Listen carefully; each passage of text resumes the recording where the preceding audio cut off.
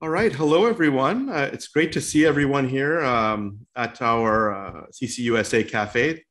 My name is Vedanta Balbahadur. I'm a studio instructor and course lecturer at the McGill University Peter Fu School of Architecture and at the McGill University School of Continuing Studies.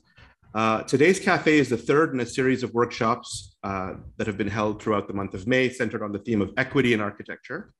As you may know, CAFÉ stands for Canadian Architecture Forums on Education. The first cafe this month dealt with equity in teaching and learning. And last week's cafe, last Friday, focused on equity in research and practice.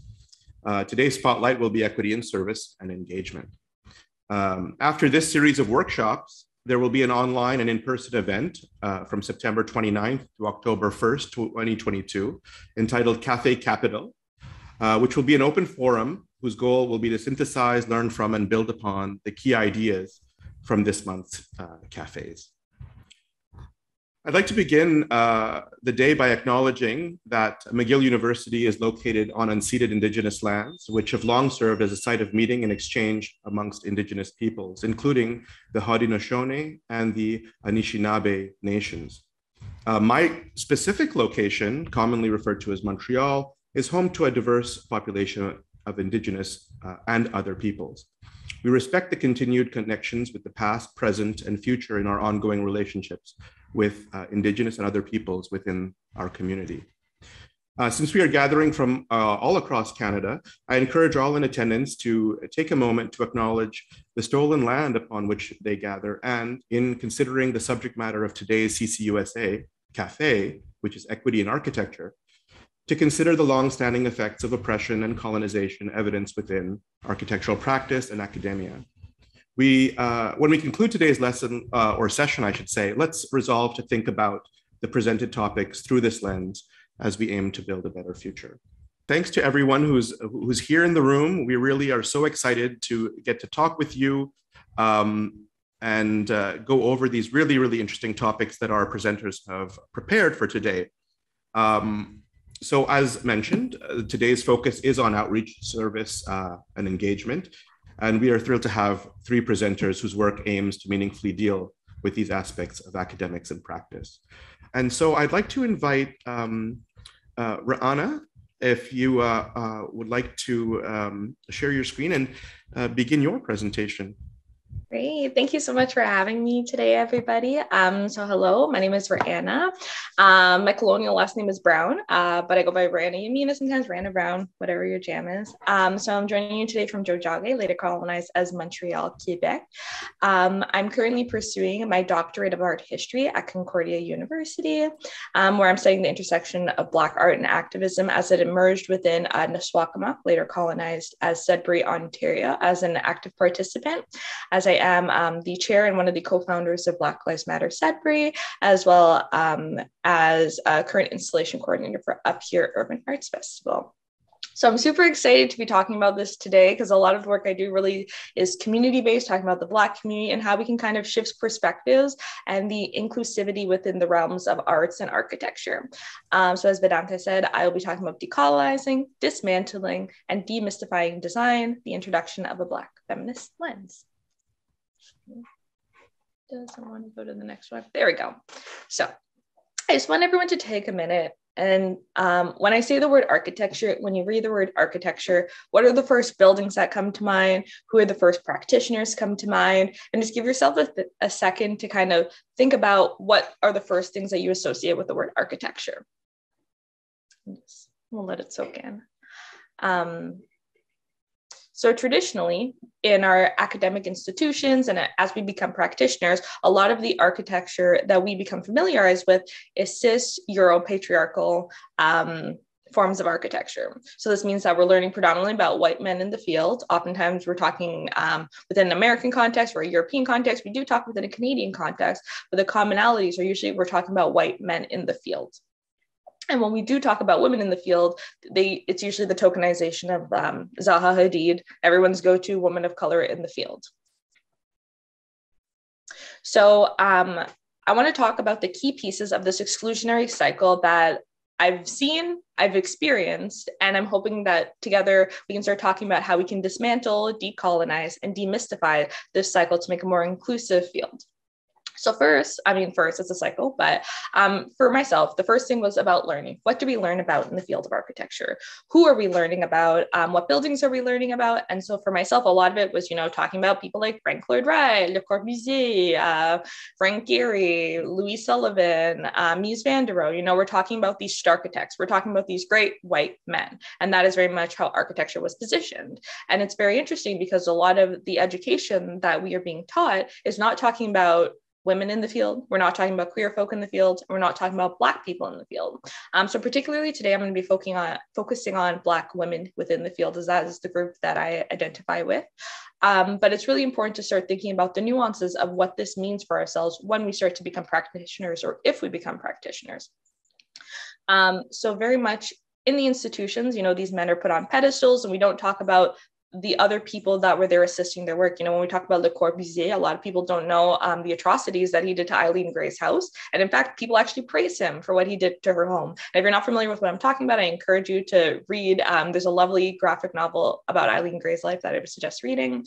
Or even Frank Lloyd Wright, we don't talk about the ways he was predatory towards women or the ways that he ran his firms. We very much just put him on a pedestal and talk about how excellent these men were in design. So this then informs the practice that we do if we do become practitioners, which is another part that I will talk about, but it informs the kind of practice we do, the kind of design we want to do, which is very much still within this realm of what is considered good architecture, which I don't believe there is such a thing as good architecture. I think architecture is incredibly situational, and it can ebb and flow depending on what we want it to do. So a lot of what we learn is, how can we become outside of these boxes, but also how can we frame ourselves like Frank Lloyd Wright, Frank Gehry, and all these other men. And then that is the kind of practitioners that we end up becoming. And then within that practice, you start to see, predominantly within the field, the largest population is white men. In the United States specifically, less than 1% of practicing architects are Black women. And in Canada, we don't even have these statistics available because people aren't documenting them, because people do not think that they are important, when they're incredibly important, because it speaks to the diversity. It speaks to people who go into the institution but don't make their way into actually practicing. So just to consider that. And then this in turn speaks to how we teach and how we mentor the next generation of designers. So what we learned is obviously what we're going to instill, the guidance, the wisdom on the next generation, and it becomes a cyclical thing. So I go into the institution, I learn about white men in design, I embody my work with that, and then I mentor people to kind of embody that same thing. And then whether I teach or not, this is how the institution kind of continues in this cycle. The great thing about this, though, is because it's a cycle, there are so many points where we can kind of insert these possibilities for change. And that's what I'm going to focus on today. So Camille Mitchell, who's a Black Canadian architect, she said, people wouldn't imagine a minority such as architects. Black women are very rare in architecture. And I think it is exposure to the profession that is missing. So this again speaks to the cycle and the ways in which, people of color aren't encouraged to become designers, which comes from the institution, practitioners, media, a whole slew of issues. So it's really important for us to take into consideration on how we can kind of remedy this. So Kimberly Crenshaw is a woman who coined the term intersectionality, which kind of speaks about the ways that we can look at the intersection relationships and identities of people. She particularly defined it in relation to Black women, because Black women were kind of falling through this margin where critical race theory and racial-based issues were predominantly male-focused, and feminism was incredibly white women-focused. So there was no area for us to talk about Black women. So although it was defined in particular to violence against Black women, Crenshaw talks about the ways in which we can apply this intersectional lens and this framework to other fields in order to diversify and create space for Black women, but other marginalized individuals as well. So like I briefly talked about this, but Black feminism is centering the Black women experience. And this is the idea that I want to bring forth to this panel today, is this idea that we can create space for other modes of thinking. You know, we don't have to just focus on the cis, Eurocentric, patriarchal ways of thinking, because a lot of that is very rooted in racism, in sexism, in white supremacy. And so by diversifying the way that we think, by including a Black feminist lens, which creates space for Black women, but also when we look at Crenshaw, it makes space for other marginalized individuals, because it's really about just like considering everyone's nuanced identities and these layers within our personality. So this then starts to speak to, you know, disability justice, like I said, racism, sexism, socioeconomic standing, all these sorts of things that we can kind of start to encompass and see how we can create space for diverse designers. So the journey to becoming a practitioner, obviously we know is not this simple, not this black and white, but I kind of just wanted to break it down, boil it down into its simplest form. So on one side, we have the institution, and then we have this not so gray area, which is kind of, you know, the 6 years of school, the exact exam, getting our hours, all that jazz. And then we have the workforce. But in this area, which I'm calling the not so gray area, this is where we lose a lot of the potential practitioners. I mean, this is where I myself became lost in the system, because we enter these institutions where there's no funding for people of color. And we need to take into consideration, you know, the ramifications of generational trauma, generational wealth gap, and the things for, like, you know, a Black student like myself coming into a field where I can't afford my tuition and the predominant funding is being given to white students who come from wealthy homes. So it's like, how can I, as a Black practitioner, even attempt to achieve anything in the field if already I'm eons behind?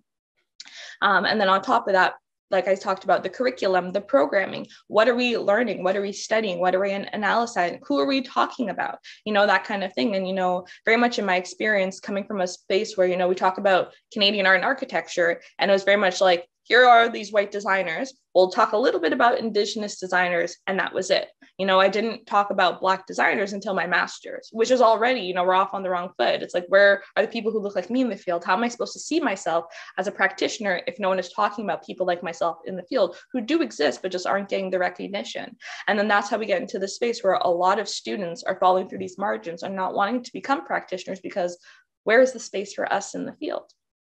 And then again, this goes back to the, you know, the cycle that I was talking about, where you lose the students and then the learning, the practice, the practitioner piece, and then the teaching and the mentorship piece. So it's really important that first we have the strong foundation in the institution where we're creating diverse space, where we're talking about these things. You know, we have to talk about how architecture affects segregation, because there is a correlation. We have to talk about redlining, because there is a correlation. We have to talk about misogyny, because there is a correlation, particularly misogynoir, which is misogyny specifically against Black women, because there is a correlation. And so it's really important that if we don't talk about this in the institution, then we won't see it come, we won't see the fruits of its labor in the workforce. And we're just going to keep designing in the way that we do. And the star architects are going to stay these white men, and the people of color, the Black women, are going to fall off the face of the field. So I wanted to talk a bit about some of my designs and the works that I've done in the past, and kind of how I wanted to push out of the boundaries of this, but how it also informed that architecture is not always architecture, if that makes sense. You know, I'm sure in school we've talked about like Ray and Charles Eames, we've talked about Alvar Aalto and the boundaries that they push of what constitutes architecture. It's not always a building necessarily. So this was my master's thesis, which was titled The Architectural Segregation of Chicago, Black Identity in the South Side. And in this project, I was looking at how, again, segregation was directly affected by architecture and how they used it as a way to force Black people, the impoverished class, into specific areas, and how the community gatekept who was allowed to live in the North Side.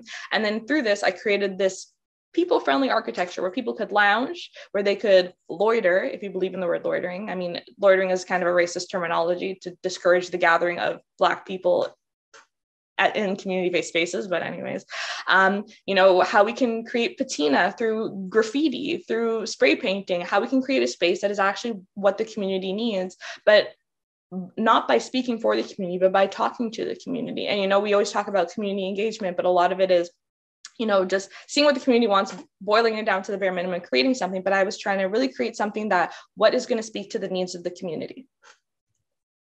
And then after I graduated, you know, I started to branch into these larger urban projects, you know, so this one is a BIPOC Lives Matter an APDC Compte ground mural that I did in collaboration in Sudbury, Ontario with Black Lives Matter Sudbury and up here Urban Arts Festival. And the idea was to talk about, first and foremost, that these populations exist in our community. So we have the Pride flag colors, we have the Black Lives Matter flag colors, the trans flag colors, Pan-African flag colors. And then we also had Indigenous educators on site who were helping us with these medicine wheels and giving us teaching as we were doing it, because it's great to theorize about these practitioners, but it's important to actually bring them on board. You know, I couldn't have done this project if queer folk weren't on the ground, if Indigenous folk weren't on the ground, if Black folk weren't on the ground. So it's important that we don't just speak about how can we solve these issues arbitrarily, but how can we include these people to make a more inclusive space?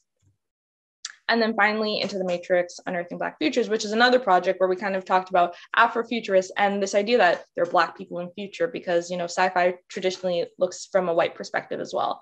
Less architectural based, we ended up doing massive projections, but more arts based. And again, it just to help us kind of think about the ways in which we can kind of use architecture and our architectural knowledge as a means to diversify the ways in which we work as practitioners.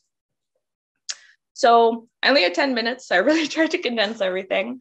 But the takeaways from this are, you know, first and foremost, it's important to decolonize our institutions and our workforce. This means diverse grants. This means diverse curriculums. We can't have a course on what we now call Canada Art and Architecture being solely centered around white practitioners. We can't have courses about BIPOC teachings being taught by white faculty. We need programming surrounding things for Black individuals, for queer individuals, for Indigenous individuals held by them, but in a space that makes them feel safe, that makes them feel not tokenized. We need to dismantle the current systems that we have in place. So take away this cisgender, Eurocentric patriarchal lens that is in front of us, that has been imbued into us because of the cycle that I was talking about, and really break it down and rebuild the system in a space where Black women like myself feel like we can become practitioners and where we want to. And then really demystify what is architecture, because I think a lot of the times we talk about it in a way where it's, you know, architecture is this big thing that we can't really tap into, and so it's philosophical and not everyone can participate. But how can we make it accessible? Architecture should be accessible, because who is inhabiting the building? The people. Who is viewing the buildings? The people. Who has to live with these buildings? The people. So how can we demystify it in a space where people can understand that architecture is for them? It is designed for them, and it should be, and it needs to be. And I think architects like Francis Kéré is a great example of this, the way in which he brings together his community to participate in the actual building and understanding and development of these buildings. So decolonize, dismantle, demystify. So I hope I'm not too much over time, but thank you all for joining, and I hope you'll pop into the breakout room and we can have a really incredible discourse. Thank you. Thank you so much, Rana. That's really, really a lovely presentation. I kind of didn't want it to end. So it was really it draws attention, I think, hopefully for all of our participants today, for all of the audience members, to areas where things that we can address in our own sort of outlook, but also in our schools and in practice. Things that opportunities we can seek with engaging and sort of being open to engagement in ways that those sort of the things that you talked about being in school and there have been a certain lens and focus on things in the past 10 to 50 years and longer sort of don't touch on that kind of engagement. And I think it's so wonderful that you've highlighted these things, and I look forward to the discussion that we'll get to have with the audience in the breakout room. So I'd like now to introduce Chris Baziw. Chris will be speaking. His topic is volunteerism, homelessness, architecture practice / education. And the floor is yours. And we're eager to hear your presentation. Okay, so yeah, my name is Chris Baziw. I'm presenting from Sudbury, Ontario. I'm currently working as an intern architect here in Sudbury, also teaching part-time at the McEwen School of Architecture as a first-year design studio professor. And yeah, I'll be talking a bit about my experiences with volunteerism and how architects can engage with homelessness through service, engagement, and outreach. Kind of discussing the topics of how architects can appropriately and in a beneficial way address the issue and the topic of homelessness. To start, I'm going to lay a bit of some groundwork. So to me, when I'm talking about homelessness, there's been discussions about terminology recently of comparing the term homeless with unhoused, with housing excluded. And when I'm saying the term homeless, I'm thinking of a broader definition than just a lack of a physical shelter.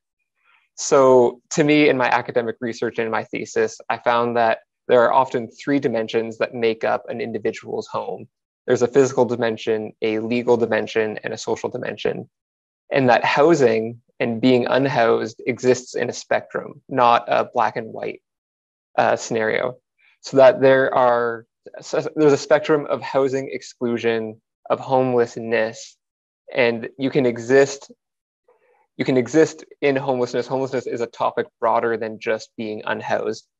And so for me, I'll be using the term homelessness and referring to people as individuals experiencing homelessness, not people who are just merely unhoused. And so from this basic definition, what I want to state is that this is how homelessness is defined, but I really do believe that homelessness should be rare, it should be brief, and it should be non-reoccurring. And that as architects, we have a potential to address homelessness and to meet these three physical needs, not just to eliminate homelessness, but to make it less reoccurring, to make it more rare, and to make it much briefer for people who do experience it. As well, I will state that although housing is always part of the solution, it will never not be part of the exclusion. I do believe that housing alone is not the solution to homelessness. So how then and where then from can architects address homelessness? So an architect's obligation. As architects and as professionals in architecture, I believe we work in a service industry. We are working to meet a client's needs through design, to provide buildings, to design the built environment, to provide installation services, and that the best way to give that service is through building relationships with the people you are designing for. And oftentimes in professional practice, it's quite easy. A client comes into your office, they hire you, you meet with them. In school, we're trained how to meet a design brief, how to understand what a set out expectations are and how to meet those expectations. But we often aren't equipped with is how to engage with diverse communities. Communities like people experiencing homelessness, like people who are using substances, like people who are experiencing trauma, like people who are experiencing racism. And oftentimes, we don't have the tools to engage with these communities. But I believe the first tool is building relationships. And so for me, I see volunteerism as service, or in my personal experience in my undergraduate degree, I used volunteerism and service to build those relationships with these diverse communities, and specifically in my instance, the community of people who are unhoused and experiencing homelessness. So this was my view about one morning every week, sometimes throughout my entire architectural education, 6 years, volunteering at the soup kitchen, serving breakfast, scrubbing the stoves, cleaning the kitchen, setting up tables, tearing down tables, talking with people, having conversations, building relationships, getting to know people's stories, making observations. And for me, volunteerism was really my way of participating and engaging with the community of Sudbury that I was new to. So it was my way of becoming an active member in my community. And so looking at service, for me, as I was learning about architecture and in my undergraduate, service really became an inciting moment for me, where academic research met anecdotal firsthand experiences. So where I'm learning about topics in school, I'm then a member of a community, building relationships with people that I might be learning about when discussing housing, when discussing designing for those who are unhoused. And so for me, I think service is really an investment in community that can lead to meaningful and productive engagement. So when we ask the question, how can we have ethical engagement as architects, as educators? My answer from my experience is that service is the foundation for engagement. And really what I mean is that relationships are the foundation of engagement. Transactional engagement comes from building relationships, and service really is a great spot to instigate that relationship and to build it. And so now I'll share a few projects from my undergraduate degree as well as my master's thesis, where my experience volunteering led to design projects in the various studios I took at the McEwen School of Architecture. So this project here was an example where engagement came through conversation. We traveled to Sault Ste. Marie, Ontario, and spent a few days there doing a comprehensive urban analysis. We were studying the topic of urban design, and a part of my site analysis was to go visit the local soup kitchen and to see what issues that member of the community are dealing with.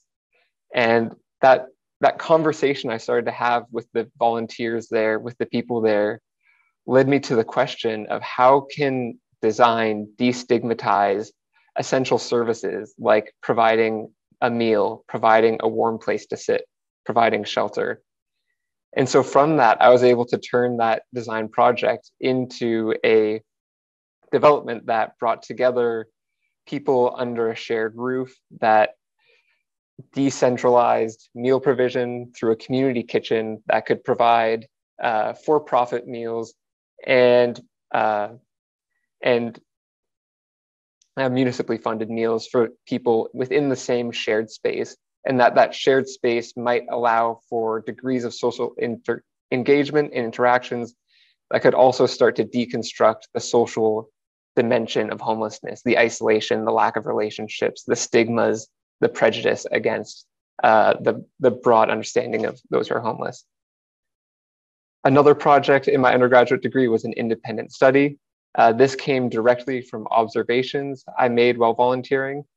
So as I was volunteering at the Samaritan Center, I would often notice that the warm dining hall would be empty, and that most of the individuals we were serving would spend all their time outside the building, against the street, in the rain, in the snow, with no shelter. But that's where they chose to socialize, because that's where they were allowed to smoke. That's where they were allowed to meet their friends who were maybe banned from being indoors. And yet the building on its outside was a flat, blank facade with nowhere to sit. And people were often asked to cross the street to stay away from the public entrance due to smoking bylaws and issues, which basically left people sitting in the cold, in the open, most of the time. And it's being perpetrated by a service provider that's meant to be providing shelter, providing meals, providing comfort. And so this observation led to conversations I had with individuals who were going outside, saying, why are you going outside? Why are you spending your time out there? What would help? And the first thing that they told me or showed me was they wanted a place to sit, they wanted a place to express themselves, and they wanted a place to participate in either production or collaboration or community events.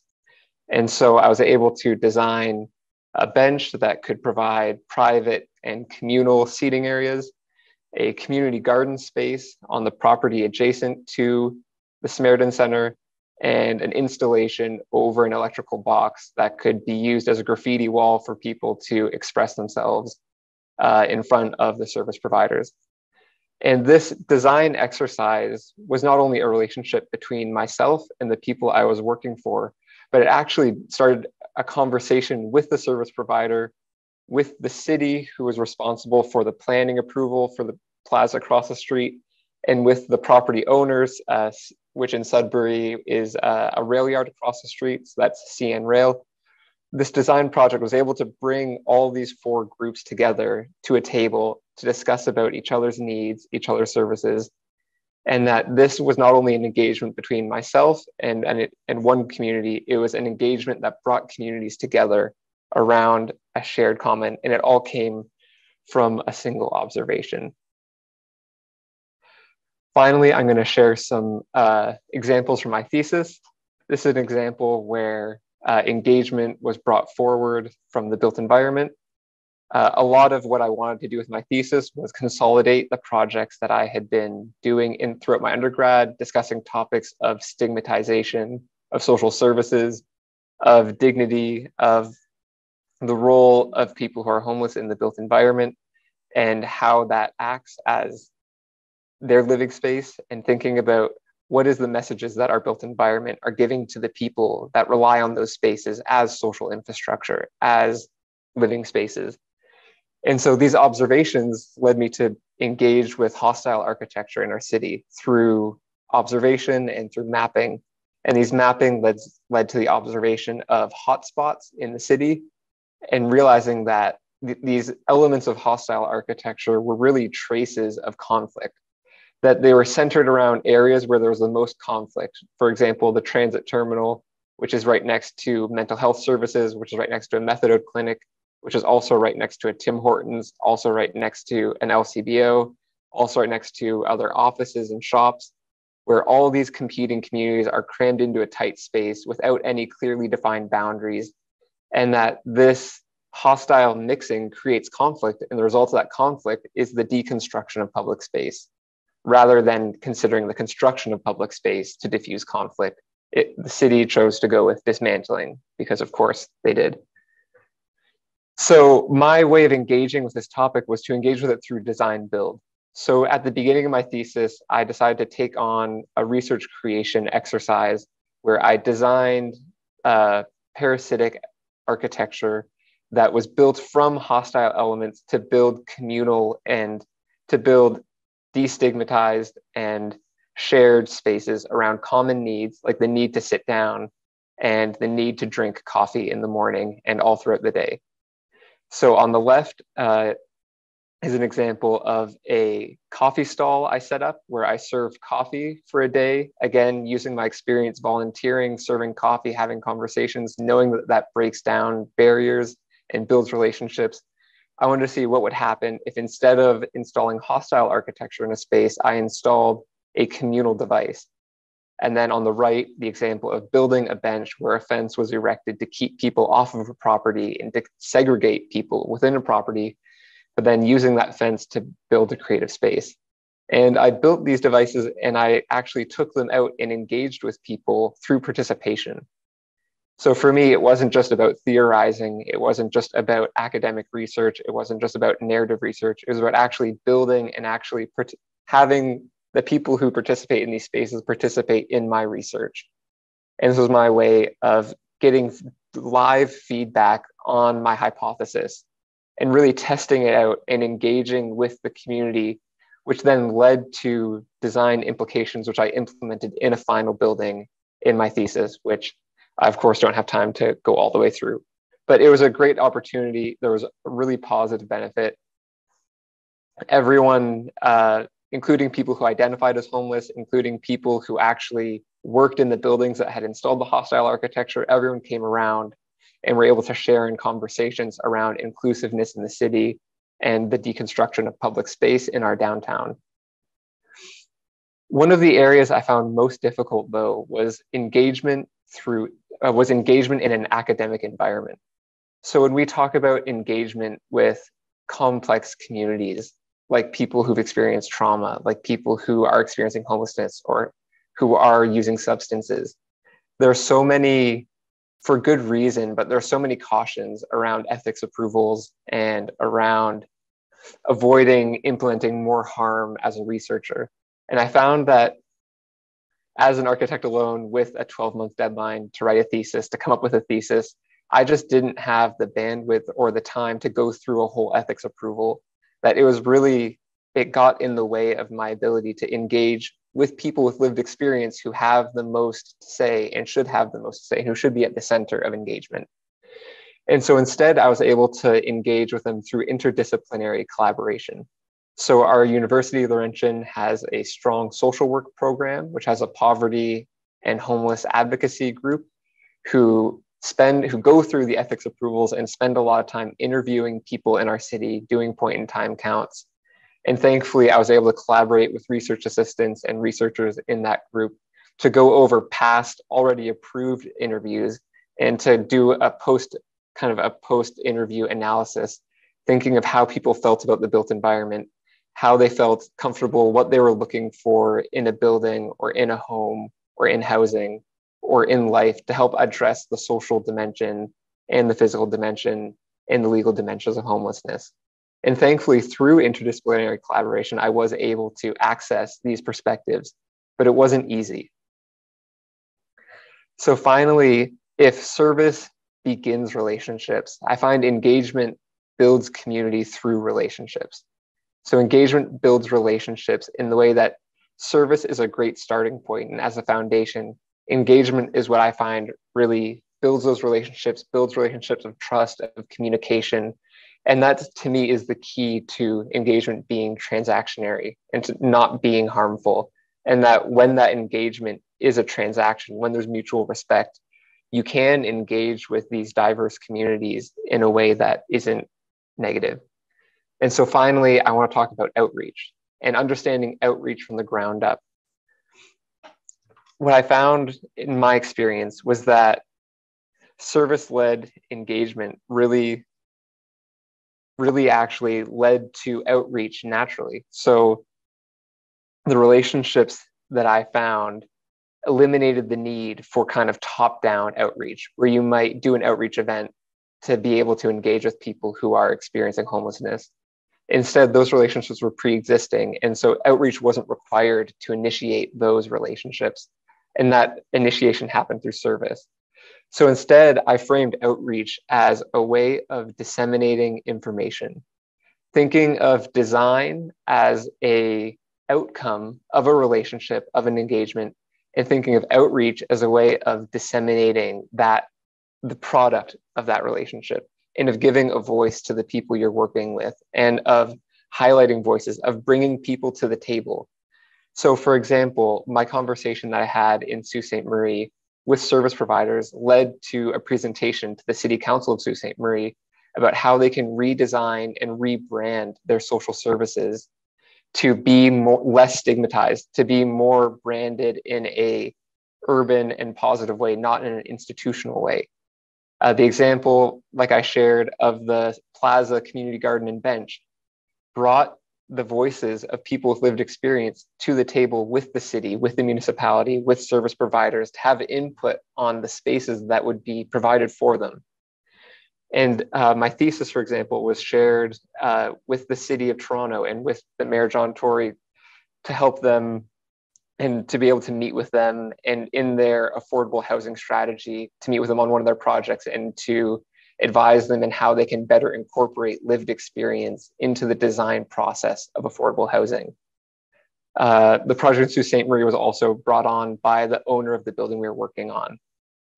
In Sudbury, Laurentian University, I was brought on to do a report when they were having issues on the property with during the pandemic, with people vandalizing the building, with people abusing the kind of public spaces, and how to not militarize public space, but how to modify to be more inclusive.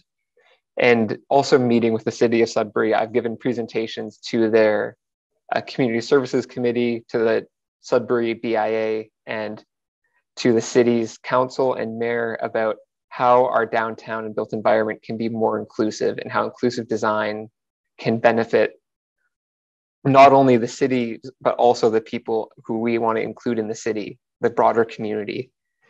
And all of these were ways that I was able to bring perspectives that might not be heard to the table, that came from relationships, where I'm not just sharing about my own work, but I'm sharing about the collaboration and how that collaboration took place.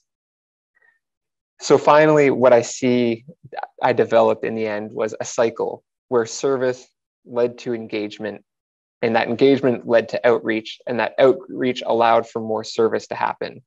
And at the center of that was lived experience, that it was relationships that connected service to engagement and to outreach. And that I really do believe when working with communities like people experiencing homelessness, having that lived experience at the center is always so important and is key to how, as schools, as professionals, as educators, we should be framing conversations about providing a service, thinking of how you can build relationships first and how design can come from those relationships, be instigated by those relationships. So finally, I've been asking myself these questions as I've moved into professional practice and teaching. What is the potential of service engagement cycles to address complex topics like homelessness? So I found that architects need to be equipped to engage with diverse communities. We are going to design for these communities. Our designs will impact these communities, and to not consider them is to do a disservice and to do a harm. And that's often where we have examples of CPTED being turned into hostile architecture. And so to bring these voices to the table by having pre-established relationships through service and engagement is one of the potentials that we can help address these topics in these communities. How can we implement service and engagement cycles into an academic environment? This past year, when I was teaching at the McEwen School of Architecture, I founded a student group dedicated to giving students opportunities to volunteer in the downtown community. It was the McEwen Downtown Community Involvement Committee. And the idea was that students who are living in our downtown often want to be able to help and reach out, but don't have a connection to service providers that they want to engage with. So it's about providing the opportunity for people to start relationships and to start projects that might come from volunteering. And finally, the question that I end with is, how can we integrate service engagement cycles into professional practice? As educators, we are training architects to become professionals. We're also training people to become designers. Not every person who goes through an architectural education becomes an architect, but everyone who works in design, who works with clients in a service, needs to know how to engage with these diverse communities. And so for me, in my professional practice now, we've taken on a few affordable housing projects, a municipal RFP for transitional housing, and a nonprofit affordable housing project. And what I've brought to the table is bringing service providers and outreach workers into the design room in schematic design, and using those relationships to then have them bring people with lived experience to the table. And we're having them give input on our design. We're incorporating a requirement for participatory design in our RFP proposal to the city, saying you need to bring lived experience to the table. We're working with social enterprise constructors, builders who hire people experiencing homelessness and leverage construction projects as training opportunities and as meaningful employment. We're not only implementing those in affordable housing projects, but I'm now bringing them into our other professional projects, our practice projects, and making community engagement and involvement a real part of the practice that I'm a part of. To conclude, I want to ask the question of how educators can equip architects or professionals to go out into the world and engage with the people they're designing for. Thank you. Thank you so much, Christopher.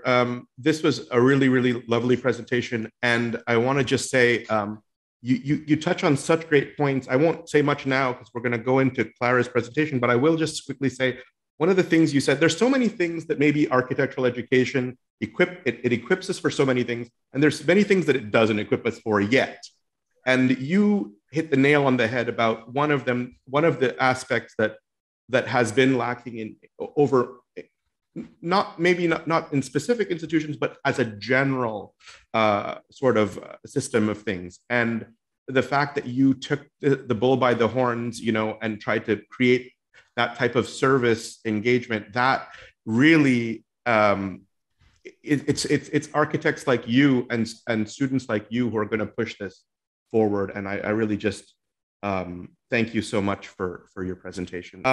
Clara, yes. I'd like to shift over to you now, and thank you so much for being with us. All right, so I'll just get started. So hi, everyone.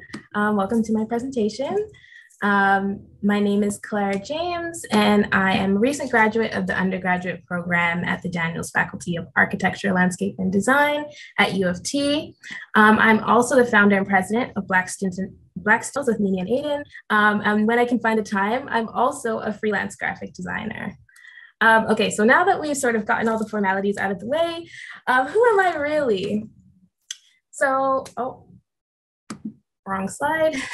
So I grew up on the beautiful island of Bermuda in the middle of the Atlantic Ocean. And yes, like the Bermuda Triangle, because I get that a lot, but Bermuda has been so much more than a mysterious island, but it has also been such a place of inspiration for me in terms of its culture, color, and community, and it's definitely influenced the way I experience the world.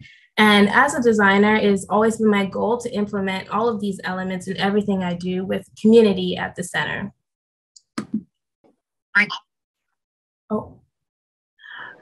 So how did I get here? So in the first 2 years being at Daniels, I was a pretty quiet student and I didn't really question much of the curriculum and the courses that I was taking. But in my third year, I made it a point to explore some of the other courses that U of T had to offer, one of which was geographies of urban social exclusion and segregation, where we studied the great book, Spatializing Blackness, Architectures of Confinement and Black Masculinity in Chicago by Rashad Shabazz. And this elective course completely changed my perspective on the impact of architecture and urban space on racialized communities. And this is when I began to question architecture and design and how that directly impacted me as a Black woman. And if I'm going to be completely honest, it wasn't the most comfortable experience navigating architecture school as a Black woman. There were some moments where I felt out of place, and the lack of representation wasn't encouraging either. But I did have a glimmer of hope when I met my mentor and esteemed placemaker, Jay Pitter, who you see here, who has truly helped me and inspired me to keep going regardless of the systemic boundaries that I might face along the way. And networking with Jay and other Black professionals not only opened the door to so many amazing opportunities, but it also helped me to build confidence and have more awareness of what goes on in the industry. So why am I here?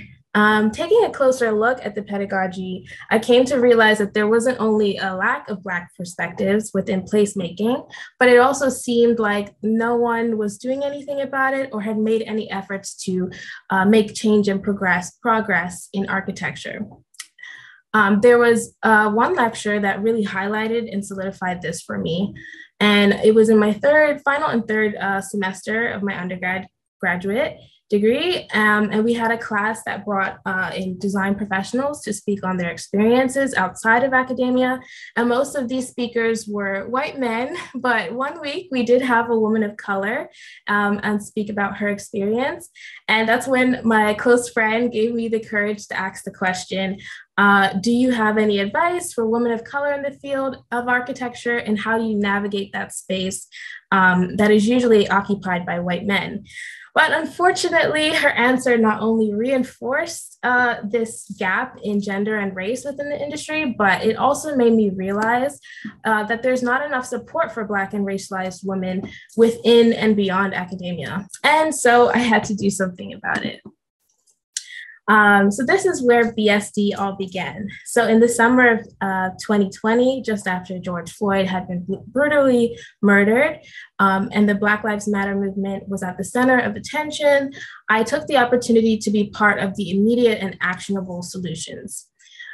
I first became the Summer Student Equity Commissioner, working very closely with the faculty to again address and create solutions for anti-Black racism within the architecture and at the Daniels faculty. And I also helped host town halls and Zoom meetings with the faculty and student unions. But I knew the systemic change would take a lot of time, but I really wanted to make a difference immediately. So that's when I created Black Students in Design. I wanted to create a space for Black students at the Daniels faculty to feel like they had a community and also feel like they were able to express themselves creatively. It started with me reaching out to a few Black students that I had just seen around school and asking them if they were interested in joining me to create this crew. And then from there, we all connected online, where we hosted bi-weekly Zoom calls, where we were able to become friends, engage in online activities like movie nights and sip and paints, and really continue the conversation around anti-Black racism in academia. Through Black Students in Design, I found an immediate action-based approach to dismantling anti-Black racism within architecture from the ground up. But all of this would not be possible without my amazing team. So we have Renee Powell-Hines, who is the VP and co-graphic designer, Rhea Flash, who is the events coordinator, Tomi Bambigade, who is the events coordinator as well, and then Vienna Holdit, who is the social media coordinator. And I cannot forget the amazing admin outreach team, Nene and Aiden, for really pushing us to do amazing things in the coming years, in the past years that I will be talking about shortly. So what did we accomplish? So like I said earlier, we hosted lots of social events for the students to really build the community and come together and just enjoy company with each other. We also moderated various important conversations on Blackness in architecture as part of the Daniels Faculty Public Programming. We also connected with BETA, which is the Black Architects and Interior Design Association, as well as the BPUA, which is the Black Planners and Urbanists Association, and other Black professionals, while providing networking events for our Black students through our annual Careers in Design event. We also are definitely active on social media and Instagram, showcasing a lot of our students' work and really helping to build the community. And of course, our biggest success is our mentorship program, Building Black Success Through Design. So Building Black Success Through Design is a multi-level mentorship program where Black Daniels University students support Black high school students who have a passion for architecture and design. BBSD creates pathways to post-secondary education in architecture and design fields, including the Daniels faculty's liberal arts programs, nurturing equity, diversity, inclusion, design excellence, and critical awareness. Supported by the 2021 Access Programming University Fund at the University of Toronto, we were able to launch a 10-week pilot program created by Black students in design with the support of the Daniels faculty. And our first cohort of 7 high school students from across Canada created final projects for a design competition.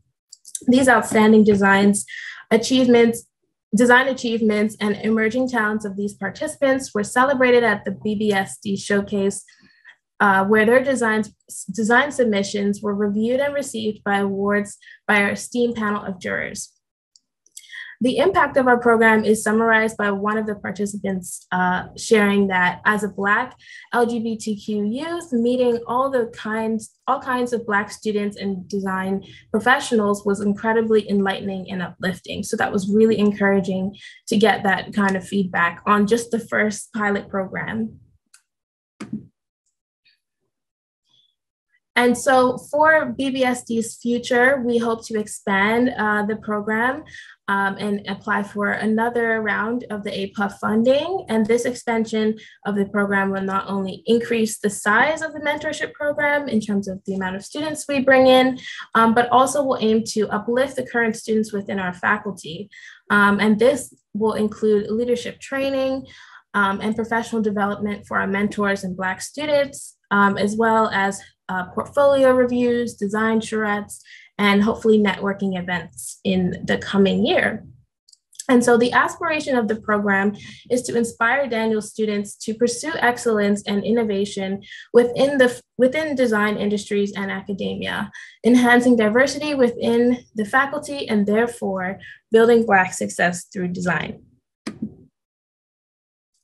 So what did I learn from all of this? So I think the biggest takeaway is that you can make immediate action-based solutions just by doing it and reaching out to whoever is around you. You really don't need to wait for the systemic change to make a difference or to feel like things are evolving.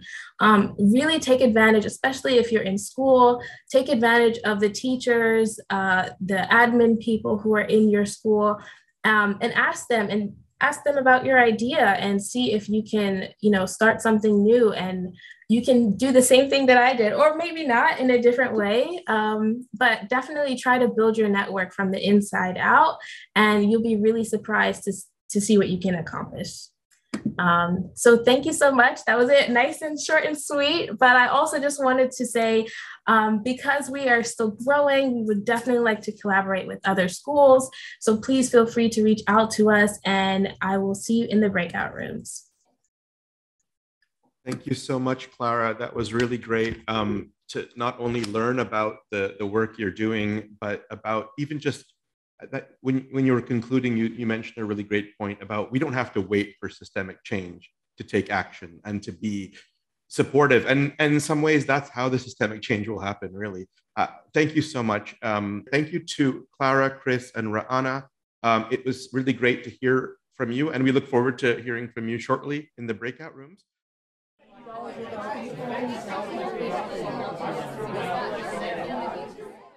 Destiny, who is a doctoral candidate at McGill, proposed a great question to Ra'ana in breakout room 1. And Ra'ana, you were just finishing. I know you were almost maybe wrapping up, but I still don't wrap up. Like, can you finish the thought you were saying? And then we'll go to the other rooms and let them do that.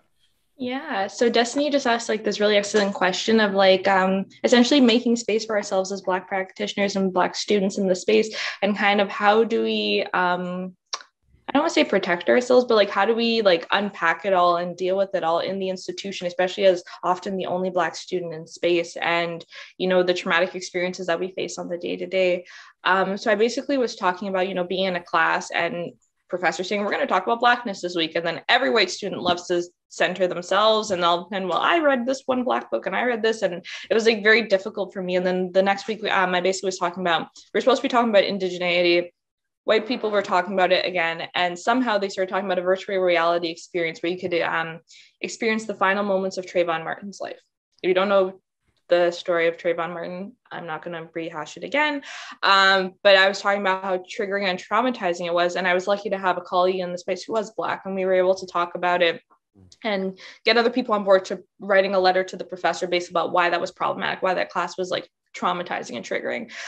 But like after that, I kind of shut down for the semester. I didn't participate. I didn't want to be in course. I didn't turn on my camera because we were still in Zoom. And it was like, it's very difficult to, find your agency and your voice as a student to be able to speak out.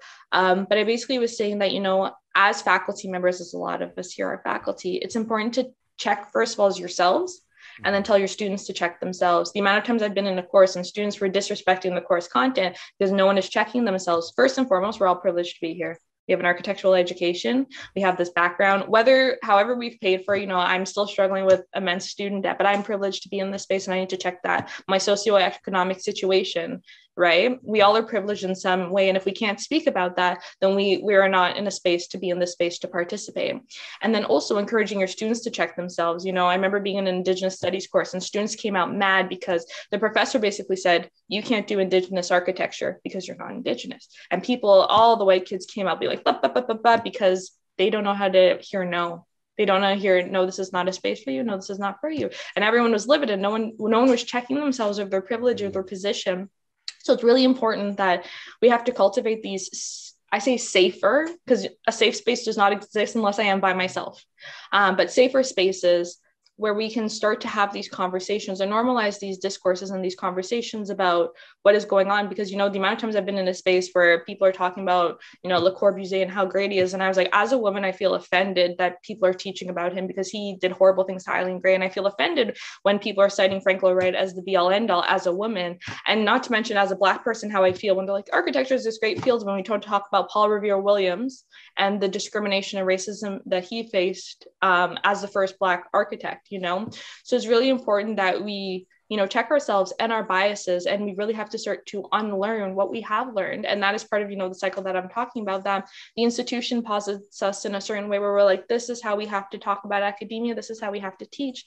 And I found like, this is why I was really struggling in my degrees, because things were very much like, you have to learn this way, you have to produce this way, you have to do this. And I was like, I don't learn like that. This is a colonial perspective. This is a European perspective. So congratulations to all the students who are succeeding. But like, as a Black disenfranchised student, I'm not going to thrive in this space. This isn't a space for me. So it's really important to like look at, I know it's so much to consider, but it's like, it's important to take this all into consideration and really create a space where people can participate, and how can we shift the paradigm of these conversations, if that makes sense. Yeah.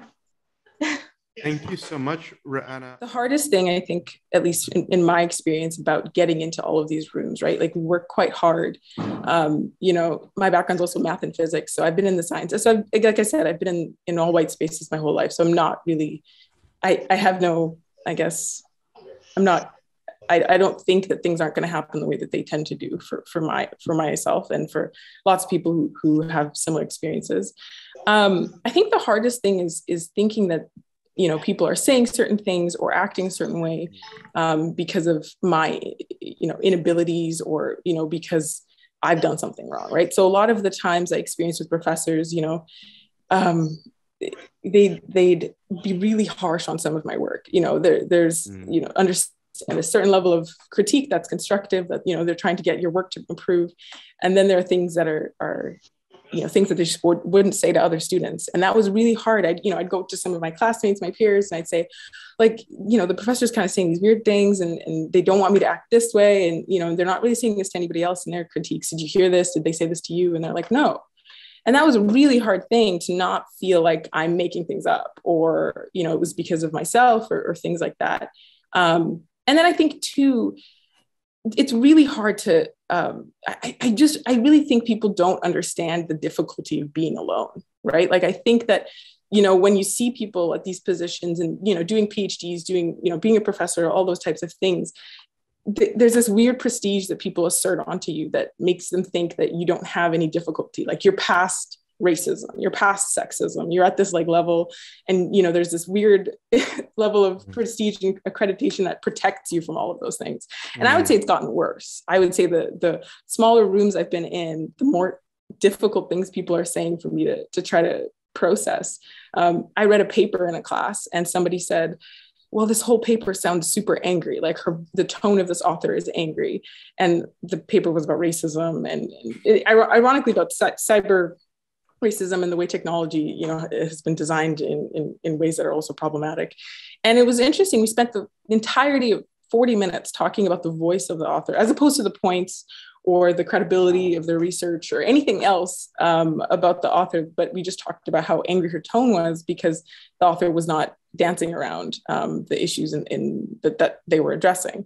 So, you know, there are those types of things. And then, like I said, the conversations are getting more frequent, but not more comfortable for myself or even my classmates. So I think that it's quite kind of difficult. So I guess really, you know, when you see something or you hear something, or, you know, you're thinking about the way you're teaching, think about the person who it's most difficult for in the room. And that sometimes that's not you, right? Which is really hard. And also, I mean, yeah, a great book came out this past year about Black professors and students in academia in Canada, which is super great because we don't have a lot of those. And I had an opportunity to read it, and it was just so incredible to read my own experiences on paper and how many of those things I've had to witness, but also to hear that somebody else has gone through those things, even if they're not in the same room. So it's important to share these stories, because, you know, they somehow trickle down to somebody else, and that encourages them that they're not, you know, crazy or, you know, super unqualified. Yeah, I'll put the name of that book in the chat. I just saw a question for everybody to read. Yeah, that's a great recommendation. But yeah, I guess those are kind of all my thoughts on the question I asked. Thank you for answering also, Rana. Yes, and thank you for sharing that, Destiny. I think you brought up a lot of great points about what it's like to be a student and face that type of feedback and criticism when it's totally off base. So we continued the discussion to learn more about Chris' work. Yes. And in that discussion, Justin, who was in the room, made a great suggestion that to include service and engagement as part of the accreditation work, but also as part of the licensing procedure to become an architect. So at least 40 hours, so that we learn how to do it, and how big of a change that could be. So I think it was an amazing outcome of the discussion today, that we learned from Chris' work and the discussion room. Yes, the internship policy. I asked a question about the presence of women in homelessness situations.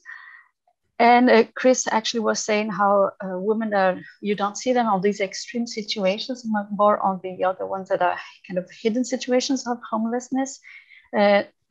So also the difficulty of women to engage into helping with those extreme situations. And he could maybe wrap up and say a few words about it. Thinking of how kind of diverse people can engage with a diverse community. And that's where I think the role of interdisciplinary collaboration is so important, that as architects, we don't necessarily have the training to provide healthcare or outreach services at all times, or to organize and run certain events.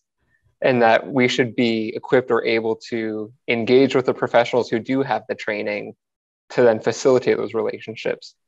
So to be able to have engagement in a way that's safe for everyone who's interested in it, by working with nurse practitioners, by working with trained professional service providers, and that it really is important for us to kind of step down from the driver's seat as the architect and to let other people guide that interaction and that engagement who are maybe better suited or have a better perspective or better training for that. And so yeah, that's, I think, how I see the way that people from different backgrounds with different levels of comfort, maybe of engagement, are able to engage in a way that's best suited for them. So much work is being done on this subject matter by very few people, right? And I want to hear from Clara and Rihanna about strategies they've chosen or developed in saying no and yes, because so much work is being placed on your shoulders all the time.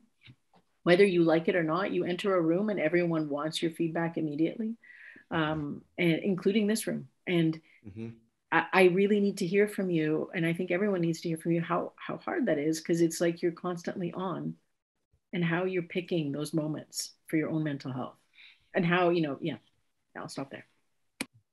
Yeah, thank you for saying that. I think for me, I'm still learning how to say yes and no. So far, it's always been yes, and I just jump on every opportunity and experience that is presented to me. But I am learning after 2 years of doing this work that it's so important to take a break and to sort of remove myself from these spaces sometimes, because it does get intense, and because I am so extremely passionate about making a difference. I get so emotionally involved that, when these difficult conversations happen, it is hard. It's not an easy thing to go through.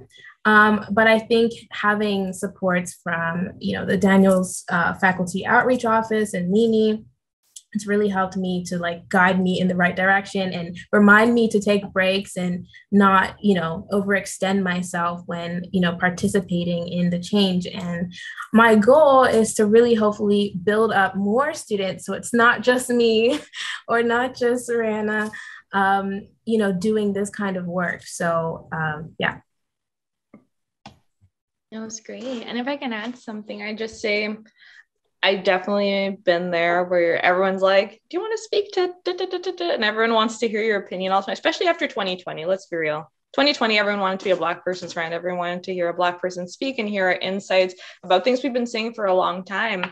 And I think I'm finally getting to the point where I say no to things. I'm usually this might sound conceited, I don't do anything for free anymore, unless it's for Black communities. If it is for a Black community, if it's for a Black student who was where I was, or if it's for a Black person, I will do it. But if an institution or someone asks me to do something for free, I will say no, because I know what my expertise is worth. I know what my time is worth. And very much people love to do the thing where they're like, it'll be great exposure. It'll be great for your resume, blah, blah, blah, blah, blah.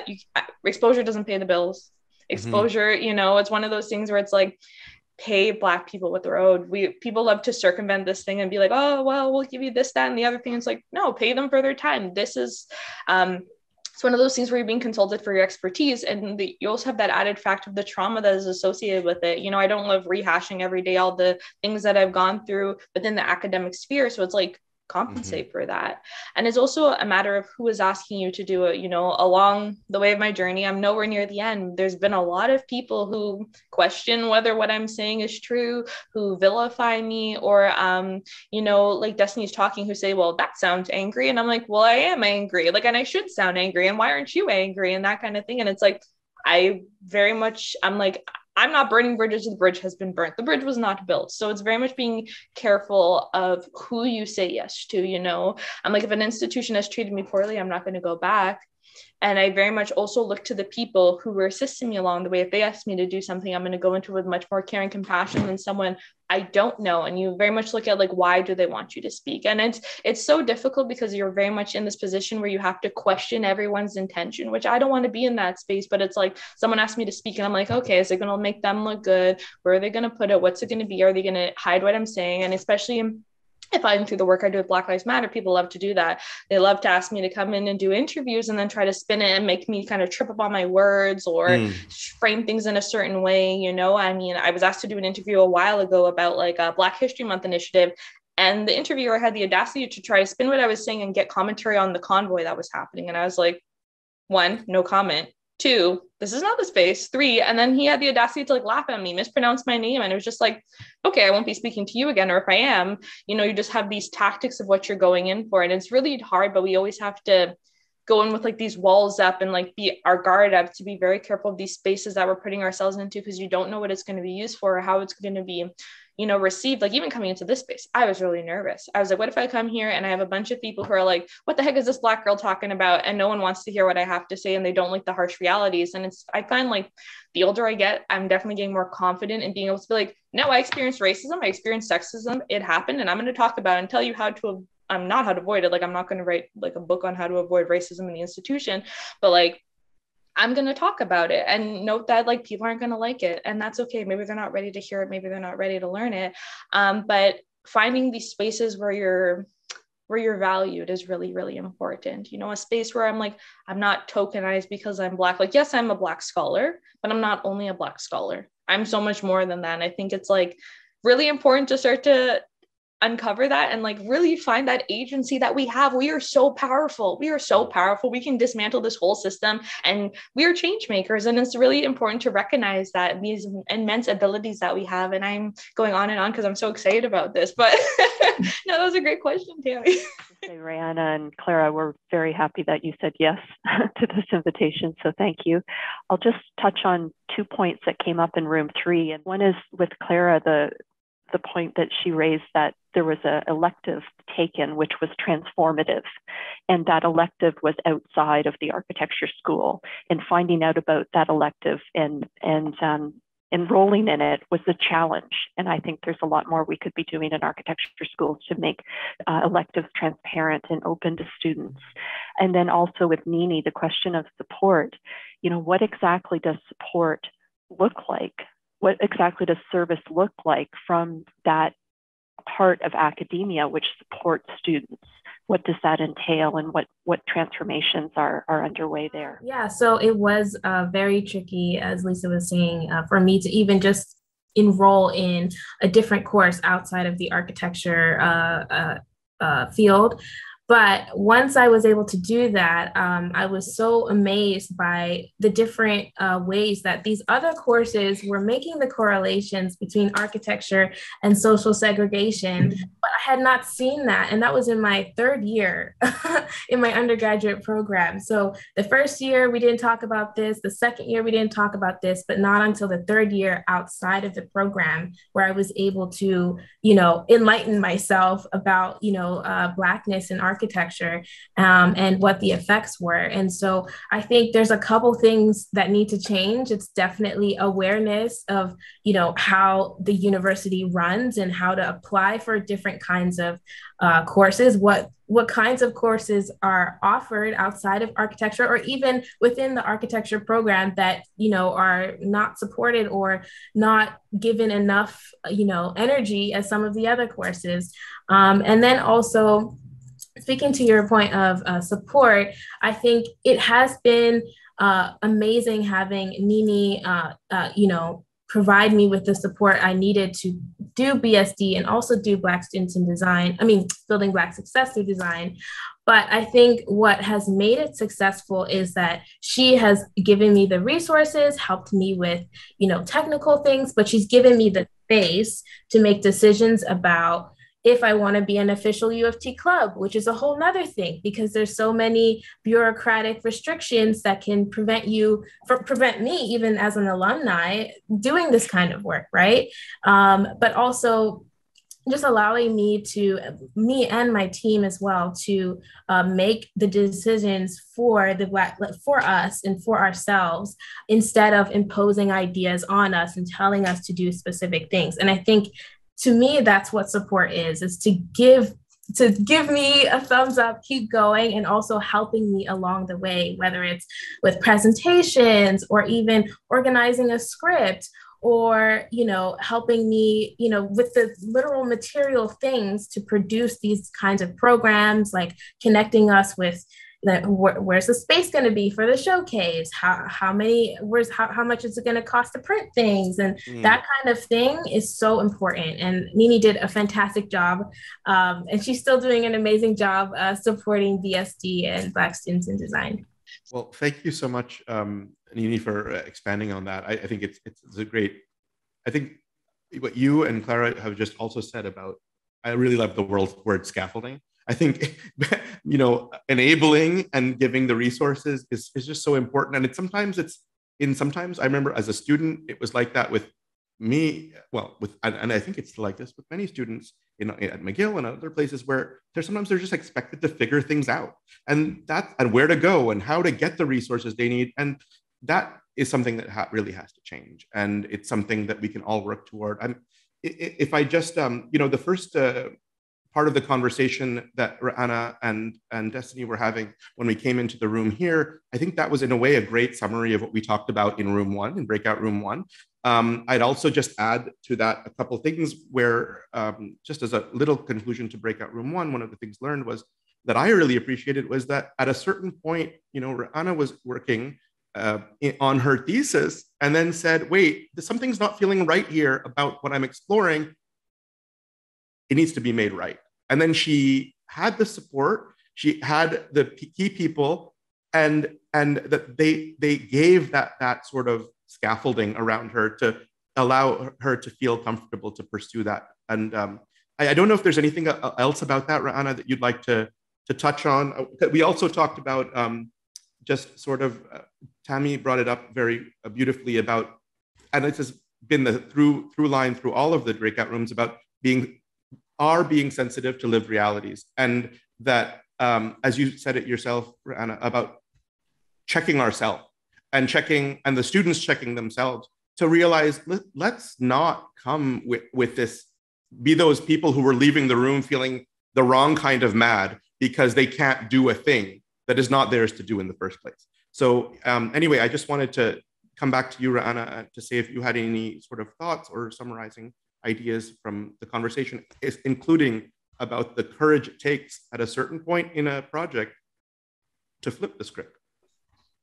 Yeah, I think it really speaks to this idea of these institutional box that we are placed inside, the output that we have to have. Everything is like checking this box. Everything is like, you have to fit within this realm, but it's really important to be as much as I preach about diversification, inclusivity, intersectionality, and rebelling against the cis Euro patriarchy, it's important that to not replicate these same systems that we're facing. And I found that's what I was doing with my thesis. I was like, this is what it should be, and this is what it's going to be. And I was trying to fit my program into this box that it wasn't working into. And I just realized, I was like, wow, Brandon, that's really colonialized you. I've grown up in a colonial community. That is what it is. And I was like, oh, well, I can just kind of do anything. And I think that's really important, as silly as it sounds. I'm the sky is legitimately the limit. Not even the sky, space and beyond. There's so many things we can do with architecture. If you think about it, everything at its foundation is architecture. Literally everything. We are architecturally made. And so it's really important to embody that in the practice that we are doing, and know that when we go to school and they're like, you have to do this building, or you're in the field and they're like, do this condo, and they're very much like doing this, we can break these bounds. We are the next generation. We are the current generation of practitioners, of teachers, of mentors, and we can flip the script. It's really up to us to kind of shift the paradigm of what is and isn't architect. Like, you know what I mean? The sky's the limit, and it's up to us to define what can and cannot be architecture and design. So I think that's a great way to conclude the day of discussion and the workshop. I would like just to remind everyone that the workshop has been on equity in service and engagement, but in September 29th to October 1st, 2022, there will be the concluding forum that's entitled CAFÉ Capital, which will take place at Carleton University, at the Israeli School, and where the sort of ideas that have been communicated, thought about, reflected upon today and between now and then will then be built upon before the conclusion for that particular forum. I would like to introduce and thank today's CAFÉ coordination team for their work in making this workshop possible. I'll just mention them very quickly.